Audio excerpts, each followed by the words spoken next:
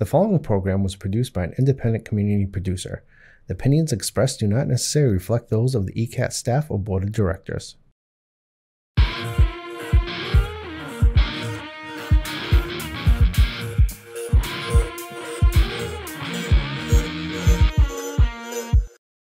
Hi everyone, my name is Jayden Thibeault. I'm your host of this podcast talking about basketball, but mainly about the Boston Celtics. I'll be talking about the Boston Celtics, about how they're performing along with everything Celtics news. I'll also be talking about all the players, who's doing good, who needs to play better. I'll be on 3 questions of basketball trivia. I'll also be discussing about the NBA as a whole, and who is currently leading the league in stats. I'll also talk a little about the coaches, how the team has been so successful. On my last topic, I'll update you on our games coming up, who I think we should be worried about, who's on the injured list. These are all going to be really fun topics, so you won't want to miss them in this exciting news. Hope everyone is having an amazing day, so make sure you stay the whole time. Now, time for business. My first topic I'd like to talk about is the Celtics players, like Jayson Tatum, Jaylen Brown, Derek White, Jrue Holiday, Kristaps Porzingis, Al Horford, Sam Hauser, Peyton Pritchard, and all the amazing role/bench players. Celtics are definitely improving. They still remain the best team in the NBA for this whole season. Celtics are red hot right now. They've lost some of their last games, but on a 2-game winning streak as of today.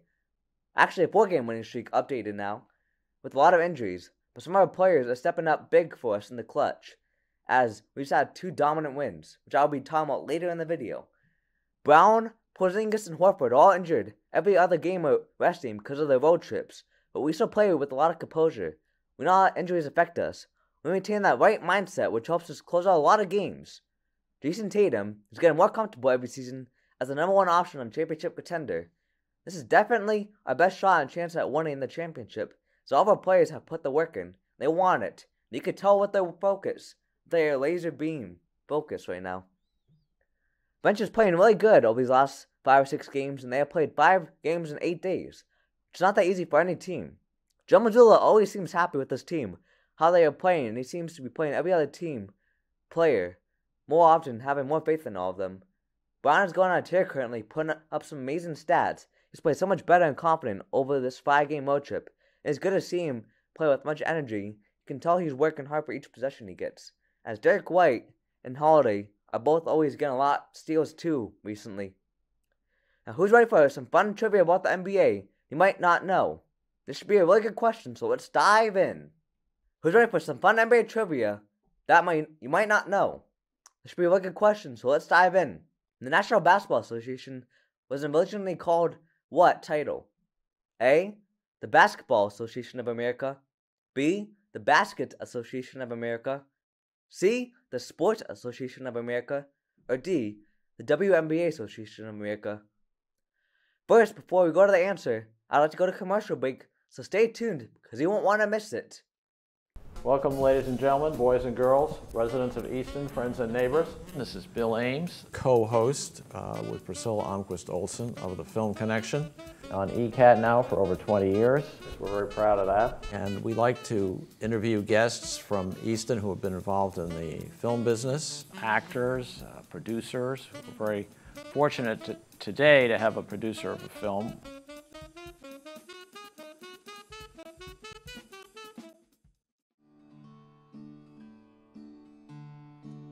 There's a storm. Join me, Priscilla Almquist-Olsen, to explore the town of Easton and its interesting, engaging, ordinary, and extraordinary people, and meet a smorgasbord of guests, including artists, authors, musicians, business owners, community organizations, clergy, local leaders, etc., etc., etc. Community Forum at 3 p.m. on Thursdays and 1:30 p.m. on Saturdays. See you then.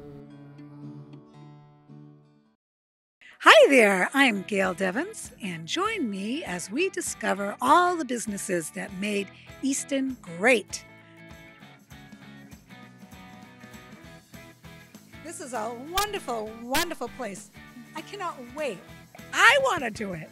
I want to go there. I am definitely coming back, and I know you will too, because I'm telling you something. It is absolutely amazing in here. What a wonderful way to discover Easton. It's right here in Easton.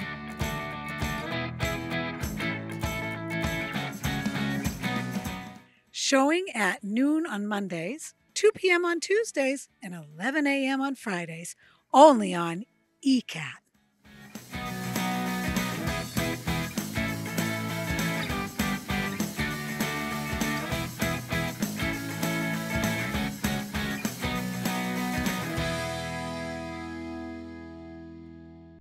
Welcome back, everyone, from our commercial break. If you guessed A, the Basketball Association of America, you'd be correct, as this is what has been called up until recently, as it changed to the National Basketball Association of America. No other name beside those two. For our next topic, I'll be talking about some games they've had recently, about the player stats and about the team stats. I'll also be predicting the next game. Some of the games Celtics have had recently were against the Suns, Trailblazers, Jazz, and the Suns again. Now, don't get me wrong, but I feel all three of these games were pretty good, even though the game does not show it. The first game I want to talk about was against the Suns, which was pretty good, as the Celtics only won 117-107, which is only by 10 points. It's not that big of a lead. It was pretty close the whole time. Record this season is pretty good as they're in the playoff mix right now. They're a solid overall team, even without Devin Booker due to injury. Both KD and Beal and all the bench players who are stepping up like Grayson Allen and Nurkic, some deep depth bench pieces. Overall, it was a fun game to watch and very entertaining until the final minutes. Celtics started to go on a run. They came away. The entire Celtics team played really well together, not to mention they all had really good games as they contributed to the win. They had really good chemistry in that game. But KD and Beal both had really good scoring nights, along with Nurkic's 15 to 16 boards. The next game we played on a 5-game road trip was against the Trailblazers, who were really bad this season, but they actually played pretty good in some games. This latest game was not one of those games that they showed. Celtics beat the Trailblazers by 22 points, leaving the final score at 121-99, which is not even close. Trailblazers are a tanky team this season, but definitely have a bright future with Scoot Henderson as a point guard.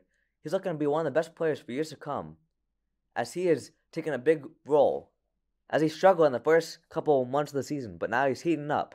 They also have Brogdon, Ayton, Williams, Grant, and Simons. They're all really good bench pieces.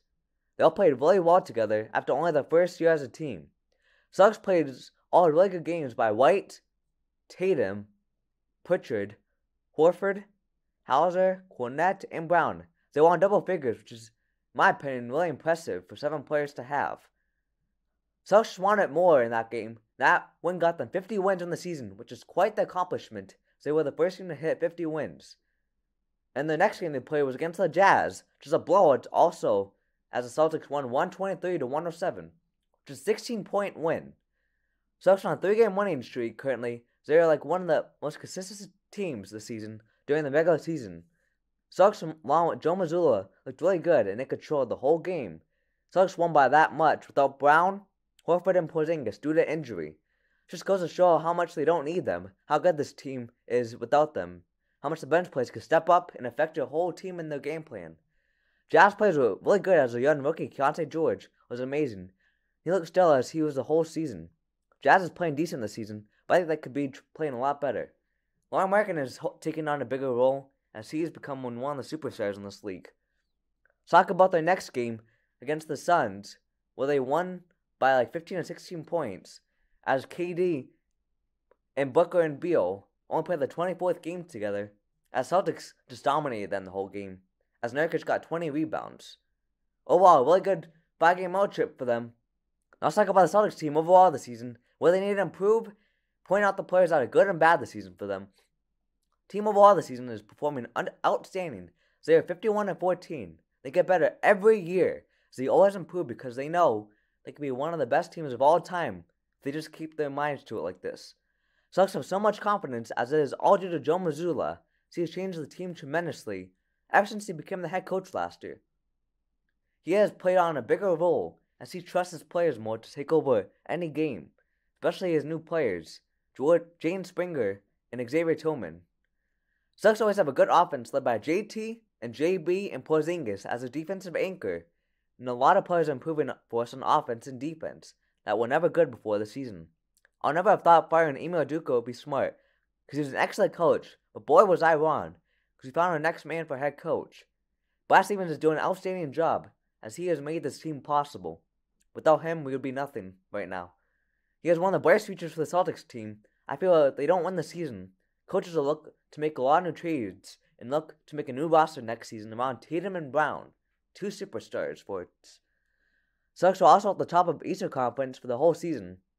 This is not even close currently, but anything can happen in the last stretch of the games, because I don't want to jinx it. Celtics could not be playing with any more momentum than they already are.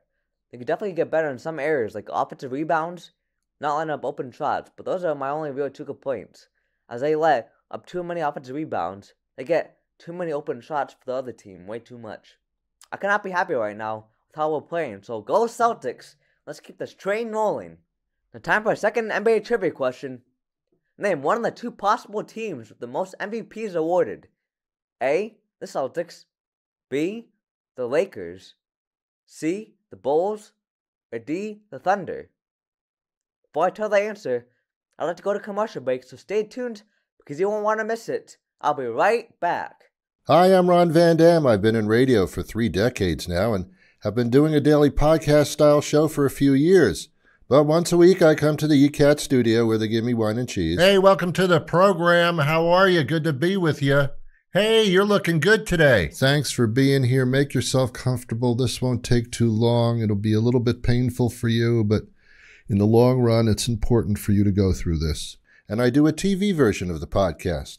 I talk about what's going on in the world and in the area and give my opinions on things. That's both something to look forward to and also a warning. So tune in to see me move my mouth while I talk. Who knows? We might have something in common. Probably not, but you never know. Catch my show here, The Ron Van Dam Show, right here on ECAT. It's the Ron Van Dam Show. Hold on tight, things can get a bit weird, if you like that sort of thing.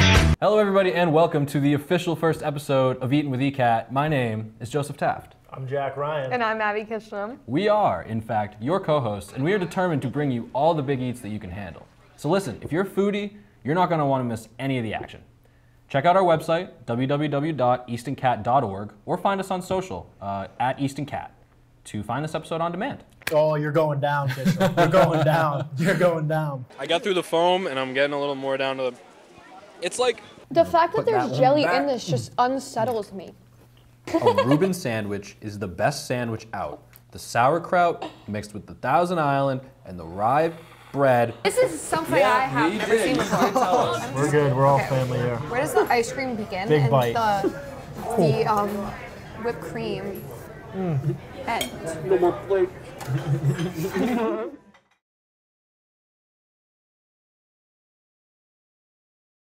Here we go. My name is Harrison Young, and after 13 years of talk show experience, I seek to bring you the best in interviews with some of the very best guests around, including, and here we are, experts. I've seen thousands of demons actually come out of the mirror one time. Wow. Musical guests and artists. If I say how I feel, would you really listen? And interesting characters of all types. I threw that kid across the classroom. Look, he didn't try that ever again. Wow. Join me at Topic Time on your Eastern cable station anytime they want to play it. And what I understand, that's quite a few times a day. And I love it.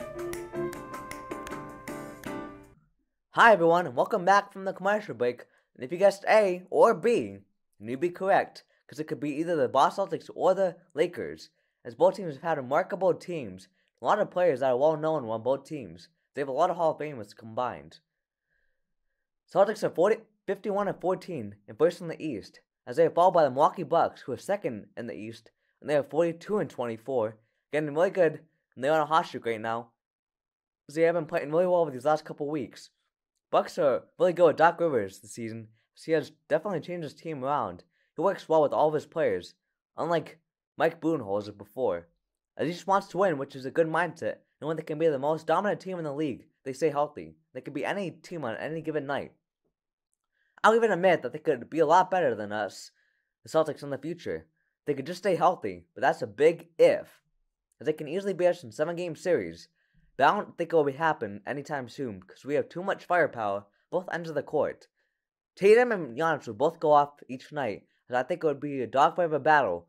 But in the end, personally I think Tatum will play with his food around Giannis. Celtics will dominate. In the West, for the records, the Thunder and Nuggets are first and second seed. Thunder the first seed as they are 45-20, which is really good this season, with Shea and Holmgren improving always. I expect some big playoff games from them, and they have a lot of potential. They can easily play a little better on the offensive boards and fast break because they have some flaws, and that's also to stay healthy, which is key for any contender. They want to go to the finals. Nuggets are second in the West as they are also 45-20. They have really good chemistry under Mike Malone. Mike Malone has a very unique style for his team to play. They mix up different plays. They always work as they just beat my Boston Celtics team too sadly. Jokic and Murray have a lethal two-man game as they can both take over any given night along with their solid role players like MPJ, Carl Pope, and Gordon, as they can take over for the number one option. They're all amazing scorers, but the defense could be a lot better. Time for the NBA as a whole news. I'll be talking about who's doing good for the players around the league, who leads in every category. There's a lot of news in the NBA, so listen up. Western Conference is really tight as the first 9 teams in the West all have winning records. It's a jam-packed playoff picture. All teams need to do good in these last games if they want to make the playoffs, because any team could just become bad all of a sudden, then get dropped down the standings. Over the Eastern Conference, on the other hand, is not that close at all. Celtics are running away with this one. The rest of the teams are pretty close, as the 7 teams behind Celtics are really tight also. I mean, it's just been really fun games this season, like the Bulls game where they won by an outstanding performance from DeMar DeRozan, and the Rockets-Spurs game, as there have been a lot of hot teams. Steph Curry, of course, leads the league in three-pointers made with 290, so I'm not surprised. This team surprisingly is at 5 with 194. Daniel Gafford has made the most field goals in a row of all time with 33 made field goals without missing, as he is also shooting 71% from the field. Grayson Allen also leads the league in three-point percentage with 47.4%, as Jrue Holiday is at 5 with 44.2%. So he's really solid this season and a good fit around Tatum and Brown. He's a perfect teammate and overall vibe. There have been a lot of good scorers like KD, Embiid, Tatum, Giannis, Luka, and LeBron James. All of those really good players that I had not mentioned still. Jalen Durant is getting a lot of rebounds with 23, won the last games, as he has been their best player. It's not even close, as he is really dominant on the opposite boards this season. Before I go to my final trivia question, I'd like to talk about how the Celtics should sit the 52 win mark. They're the first team to do that, as they're the first team to also make the playoffs and clinch it. So congrats to them. Hope they can do this in the finals. Who's ready for the final NBA trivia question? This Miami team joined the NBA in 1988. A. Miami Heat. B. Orlando Magic. C. Miami Dolphins. Or D. Miami Marlins. Before I tell you the answer, I'd like to go to commercial break, so stay tuned because you won't want to miss it. Welcome to Service Matters, a weekly radio show that talks about the good things that are happening in local communities and beyond. Since 1978, the Eastern Food Pantry has been dedicated to providing food to our neighbors in times of need. As long as there's hungry people in our community, our doors are open, our hearts will be open to help. We also like to talk about the good things that people do to make a difference, and in many cases, to make dreams real for folks out there in need. Just to chat about, as you say, some of the good things in life, there's some of the good things, the great things, and the happy things. And certainly watch us on ECAT, Eastern Community Access Television.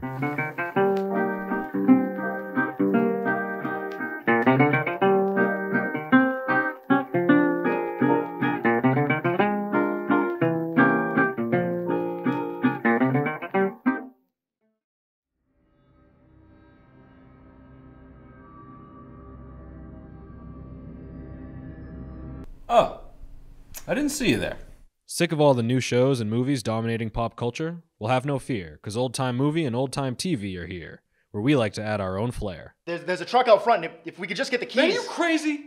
Are you out of your mind? Those are flesh-eating zombies. They upended our car, okay? We're lucky to be alive, especially Joe. I had to pull him out of the trunk, for crying out loud. It's been a long day. Also, make sure to check out the Radiocast, our accompanying podcast where we talk about what we've watched. There was a lot of moments of just Mac on the raft going down the river, just internal monologuing over and over and over. We show the classics and nothing but the classics. Well, except for the weird ones. Check us out on all our channels as well as our YouTube.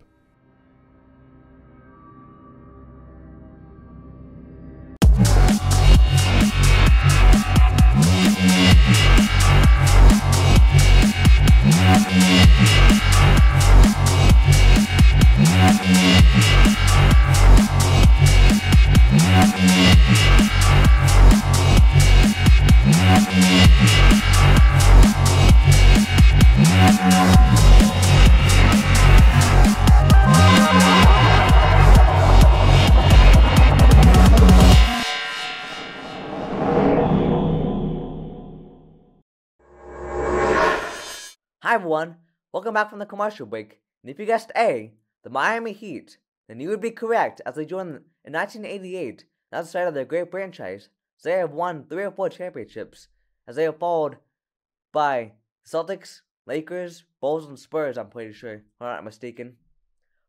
Alright, that's all we have time for today, basketball fans. Again, I want to say I appreciate you all watching and listening. I want to give a big shout out to all the people that watch my videos. Make sure you come back next week as I provide you more updates and even more fun trivia.